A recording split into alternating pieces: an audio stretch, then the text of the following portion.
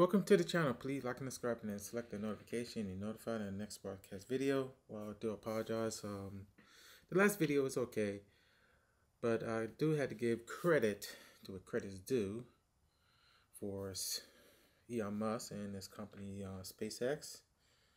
They're successful. Well, what I was just saying is I do apologize.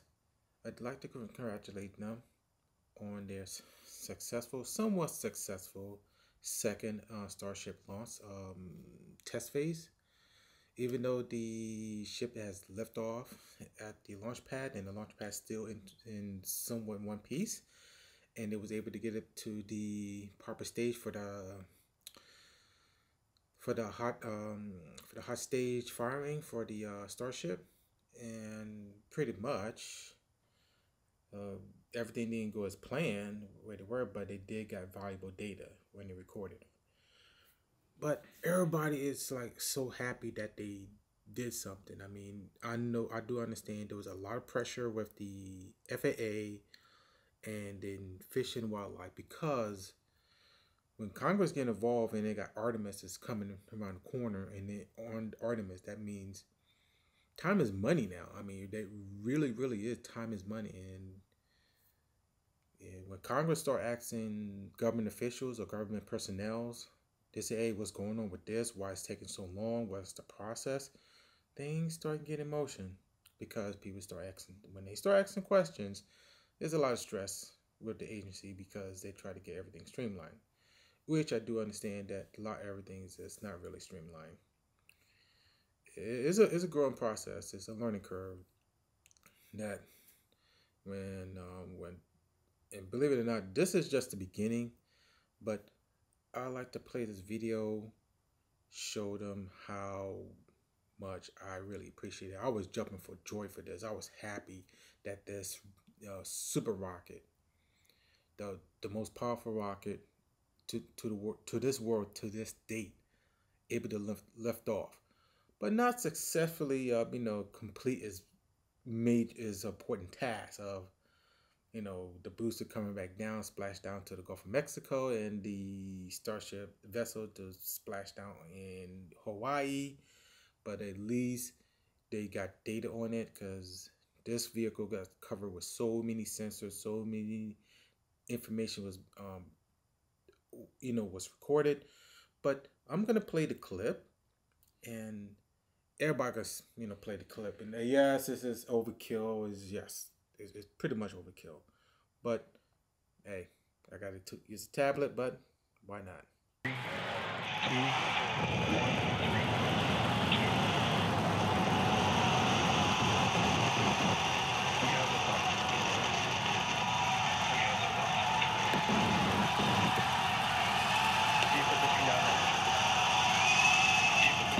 1. You never get old for this.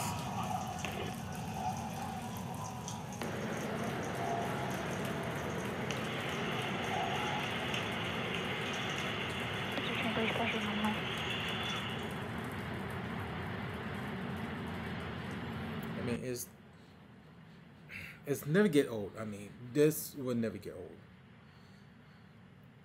I mean, 2 historical launch on an attempt of a super rocket.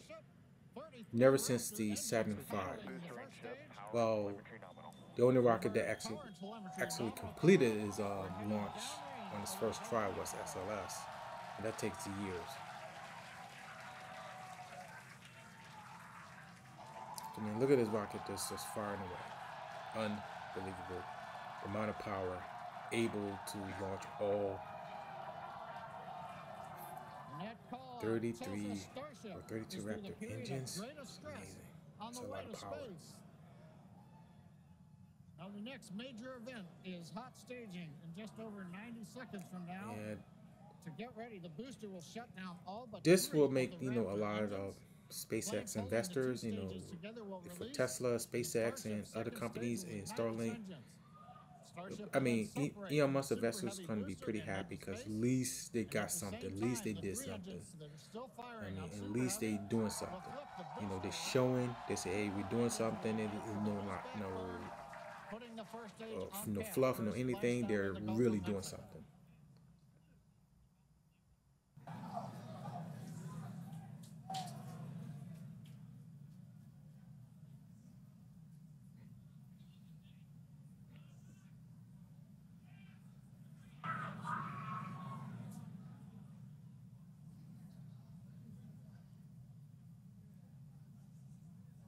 Engine power continues to look nominal on 33 Raptor engines. Yep. We're about to shut down the first stage and perform staging. Let's watch and listen.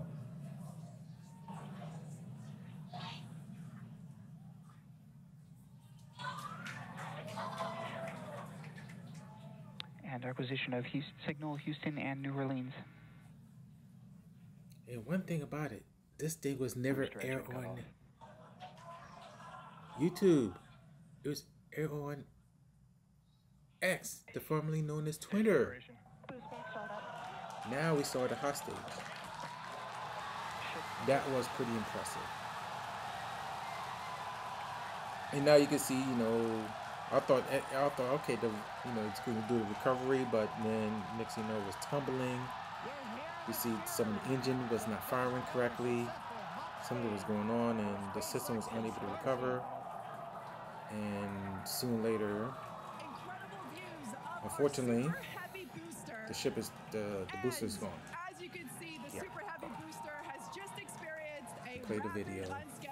unscheduled disassembly. However, our ship is still underway with Ship all avionics, six. power and telemetry nominal. And we just heard there, ship avionics, power and telemetry nominal. All 6 engines are lit, as you can see from the GUI there at the bottom right-hand side of your screen.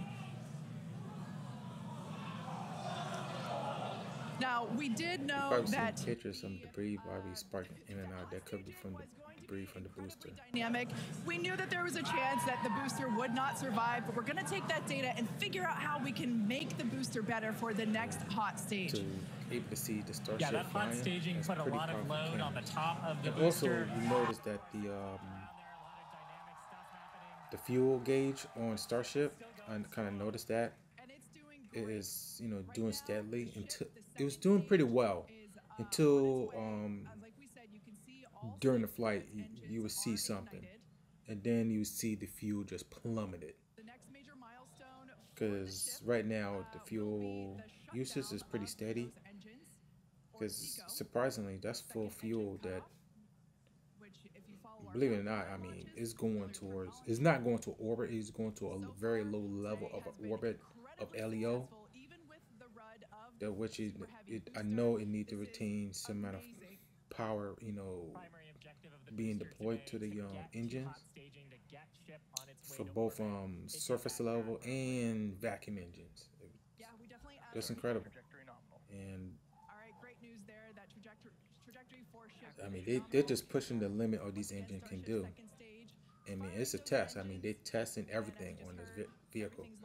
The first time using the vacuum engine, this is the first time ever be using the vacuum engine in a test environment, a live test environment, which I believe is pretty good, because you will learn a lot from that, see what the next time they would do. Do they need all 6 engine, or do they just need the surface engine, or they just need the vacuum engine only? Because this kind of combination is very useful, because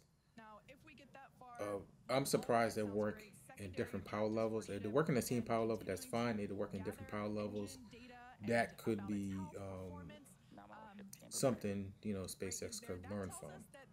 Because I'm looking at all this, it's just totally incredible how powerful SpaceX pushing the envelope on their spaceship rockets. Or you could call it Starship. Sorry, Spaceship or Starship. Yeah, I should say Starship. My apologies. But during the flight, you probably will see, because I'm waiting for in this few minutes, you're going to see the, because in space, it should be no plume.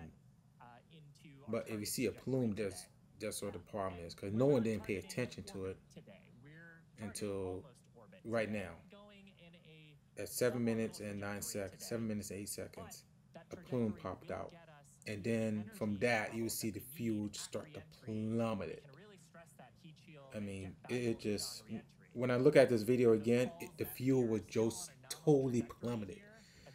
You see a rapid depletion of fuel. And I'm like, whoa.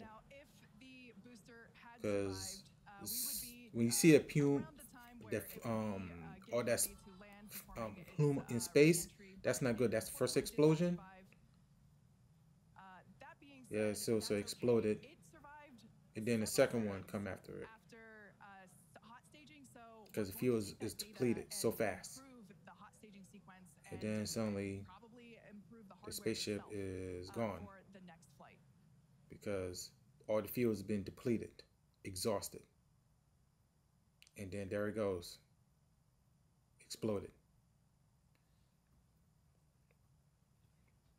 Because that plume just came out at 7 minutes and 8 seconds. That's when the fuel started to deplete rapidly. So it was losing fuel. Something burst. Something gave out. I don't know what it is. Some valve or something that probably wasn't exceeding the pressure of the way the pumps is pumping to the fuel. I mean, actually, I'm just gonna stop this. What I'm saying is, at that time when you saw that plume, the fuel level of the oxidizers and the methalox plummeted. I mean, either it was leaking or something. It was just draining so fast, and the vehicle was just running out of fuel. So it could be something that it could rupture. Something could happen to it, but I mean, everything would seem normal when they saw that plume. Everything just dropped. I mean, absolutely just dropped so fast, and then the vehicle could not. I mean, the rocket engine cannot receive no more fuel. So there was engine starved. There was fuel starving. So pretty much, the ship is probably losing altitude, losing control, and they're pretty much the self-destruction mechanism may have engaged. Something must have happened to it, and then it exploded in the Gulf of Mexico, and the debris probably fall into the Atlantic Ocean, away from the Barbados Islands. Yeah, maybe some people probably saw it in Puerto Rico. See some debris, everything, flying down, but it's pretty much is what it is. I mean, it's all successful, but it was the first time they used the actual vacuum engines with the surface engines. So SpaceX may, SpaceX may learn from this.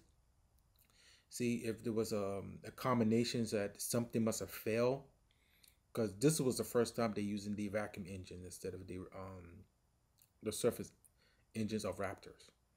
So that's what I'm thinking may have happened for the duration and everything, because even though they did static fires on these engines, but the duration of it, that's where the key was, because they never test the duration of these two engines working together, and this was the first time that this engine working together, and they may have found something was wrong with it during that time, and that's how the second Starship 25 was lost. So something must have happened during the engine function, during the production, how the engine was running, how the fuel was pushing into the turbo pumps into the rocket, because something must have give. Something must have give, because that plume